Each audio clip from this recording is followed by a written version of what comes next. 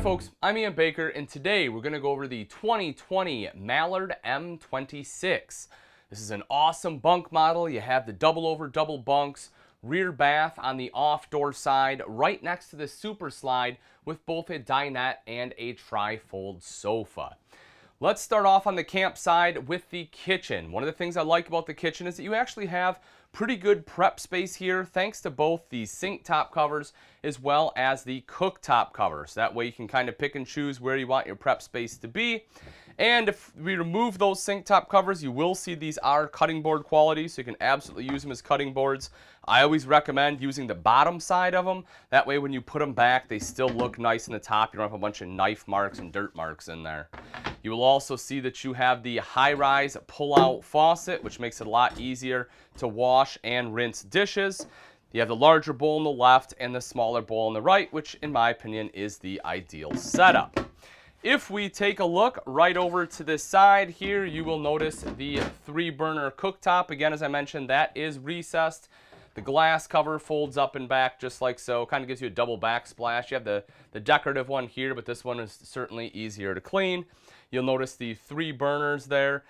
The knobs do light up, so if you like that effect, you can certainly turn that on. Also, you have the oven underneath if you want to do some baking. Underneath this sink, you have good storage, so there is enough space there for a trash can that we don't have to have a trash bag hanging out. And right around the corner, you'll also see 2 full extension ball bearing drawers. That way you have plenty of space for all of your flatware, or if you have any other larger utensils like spatulas, things like that, you can stick those in there as well.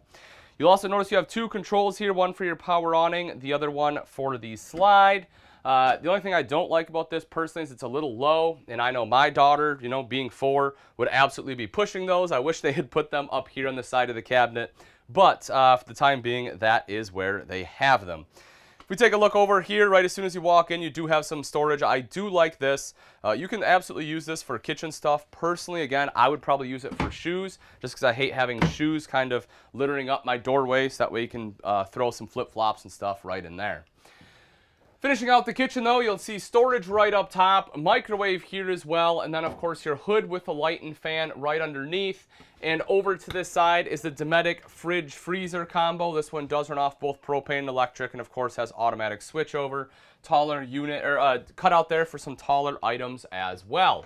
One of the other things you will notice in the Mallard is the fact that you have the barreled ceiling here. So it's a fully laminated roof, and it gives you that extra kind of head space right here in the center. It doesn't feel like kind of like closed in or make you feel claustrophobic, which is great. Nice light color on here as well. Ducted AC throughout. You can see that you have 2 channels that run down there, so that way you get nice even cooling throughout the camper. Over to this side, this right here is kind of a versatile storage space. So you'll see you have the hanging rod up top, removable shelves. So if you want to use this as a closet for the kids, you can. You can hang clothes there. You can fold clothes and use the shelves, or you can utilize this as pantry space. It all depends on what you need.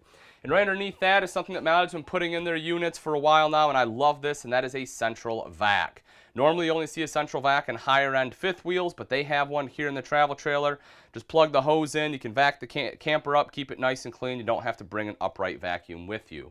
The thermostat is mounted here. That will control both your ducted AC as well as your ducted heat. And in the back are your double over double rear corner bunks. Teddy Bear bunk series on here. 200-pound weight capacity on the top bunk, 300-pound capacity on the bottom bunk. So if you have adult friends, you know, 2 adult friends that want to stay the night, I recommend putting them on the bottom bunk there. And then right underneath that, you have some additional storage, which can be a great spot for like a duffel bag full of clothes. Of course, you also have the privacy curtain, so you can close that off at night. On the bathroom, I do like the doors that they use. It might be tough to pick up on camera, but there is a design in the door, which is pretty cool. Rather than just having a plain standard door, I like that they, you know, kind of gave it just a little nicer aesthetic piece to it. And when we take a step back in the bathroom, you will actually see that it is quite large. So plenty of room to be able to maneuver back here. As far as the toilet, it is a foot flush lever toilet. You see I have plenty of leg room, great shoulder space here as well. Over to the side is that sink top. You'll notice you have a mirrored medicine cabinet up there. So if you need to, you know, put some additional items in here, you can. You will also see your tank monitoring panel. You will notice that the water heater does run off both LP and electric. You can turn both of those on at the same time for faster recovery. And then in the very back is the tub shower. So I'll stand in here. As you can see, I'm 6 foot. The skylight definitely provides a little extra height. So if you're, 6'2", you can probably stand in here without having to bend down. Hand wand does make showering a little bit easier. Even at 6 foot, if I stand outside the skylight, I don't touch until we start getting right back here. So as I said, that my skylight takes up the majority of the shower, so you should be fine at about 6'2". And then you will also see that the tub is great because, one, it has a higher threshold on there, so that way your curtain is less likely to come out and put water all over your floor. And if you have smaller kiddos that are, standing in the bunks back here, if you want to give them a bath, you're able to do that. If it's just a shower, you don't have that capability. So I personally like the option to have the tub. If we take a look at the slide out, you will see the dinette. The cool thing about this dinette, so a lot of people when they see this, right, they see like this style leg rather than like the pedestal leg, and they automatically think, oh, that's a cheaper table. Now, I will agree, I don't think it looks as nice, but I really like this table setup because it is very sturdy. Because while it does have one leg up front, it actually attaches right back here at the wall. And as you can see, this table hardly wobbles. So that way, if you're putting pressure on here, you're playing cards, you're eating a meal, you don't have the table wobbling all over the place, which a lot of times those pedestal tables you will get. So I personally like this. And also, just like the pedestal tables, this will drop down into a bed. You can have an extra sleeping space here if you need.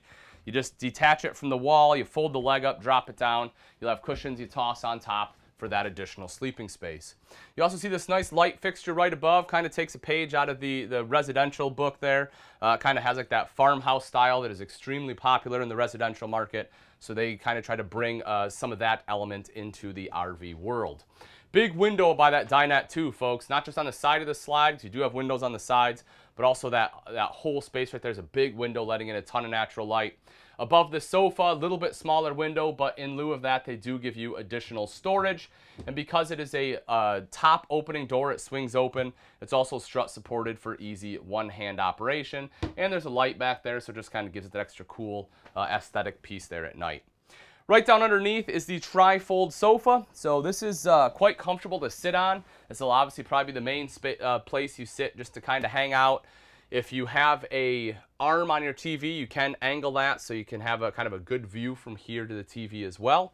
And because this is a tri-fold, it is a comfortable bed to sleep on too. You can see the cushion that guests will get to sleep on there. That just folds right down. And so that way you can have 2 additional adult guests sleep here. Just so you know, I actually get this question quite often. When the bed is extended, it does kind of cut off the camper, right? Like when it's completely out, it's pretty tough to be able to walk back. So just bear that in mind, that if you need to get back to the bathroom or something, if you have guests stand here, going to be a little tough. And then kind of giving you a private bedroom space, helping to separate that bedroom from the main living area, is your entertainment center. The cool thing about this, now I have the doors currently closed to the bedroom, but if the doors, or rather the doors are open, but if the doors are closed, this will actually spin all the way around so you can watch the TV in the bedroom, which I like. That way, you don't have to buy 2 TVs. You're kind of utilizing the same one. And the fact it is so large, so you can put a decent sized TV in here for your main living area. Attached to that is your multimedia center, which controls your speakers outside as well as in here. It is Bluetooth capable, and that's a DVD player, so you're able to watch a movie. You'll see storage down below. You have some cubby holes as well as some storage in the center. Additional storage right up top here. If we take a look at the doors, I'll actually open this one up just to kind of show you on camera because it's kind of cool. So again, just like the bathroom door, you'll see that this slider door has that same design right on there. And I like the fact that the Mallard actually used doors rather than curtains, just because it seems a little more private at night, which I like. When we move up into the bedroom itself here, you will see the queen bed right there in the center. There is storage underneath, so if you need some larger items, you can store them right down there. You can see this bag with the hoses in it. That, of course, is for your central vac. On both sides, you will have nightstands with cubby holes underneath and electrical outlets, so it gives you a place to charge your cell phones or plug in a CPAP machine if you sleep with a CPAP. Right up above that is your wardrobe. And again, this one has the hanging rod. And then in between, you have storage up top, and it has the doors, so that way, some of your items that you want to be able to store up here that you don't want showing, like your underwear, things like that, rather than just having a shelf, everything is enclosed. Now that we've seen the inside, let's take a look at some of the outside features on the 2020 Mallard M26. Right up front is two 20-pound propane tanks with the cover. That way it helps hide those unsightly tanks. Right behind that, you will see rails for your battery. And on the far side, you will also see solar prep. So if you want solar, simply buy the portable panels, plug it in right there. It's pre-wired, and it will trickle charge your battery. You'll also notice this is a fully enclosed, insulated, and heated underbelly. So that'll help keep out road grime, as well as hopefully some of the critters and rodents in the off season. And in the colder climate, as long as you have the furnace running, it will be blowing forced air down into that underbelly, helping to prevent your tanks and lines and stuff from freezing up on you. Coming up the front is diamond plating, helping to protect that front end from rocks and debris that may get thrown up by your tow vehicle. And directly above that is the gorgeous front cap. One of the things I love about the Mallard is the fact that it actually has a true front cap on here. As you can see, the cap rolls around to the side. A lot of manufacturers use what they call a 3/4 front cap, where the seam is right here on the edge. And while that is still great because it cleans up easier, the nice thing about this is it adds some insulation values. It's adding an air barrier in there. More importantly, though, is the fact that because it wraps around to the side, there's less chance for water penetration. As you're going down the road on a rainy day, as you know, all the water is hitting the front of the camper, and when that seam is right there, it's going to try to work its way in.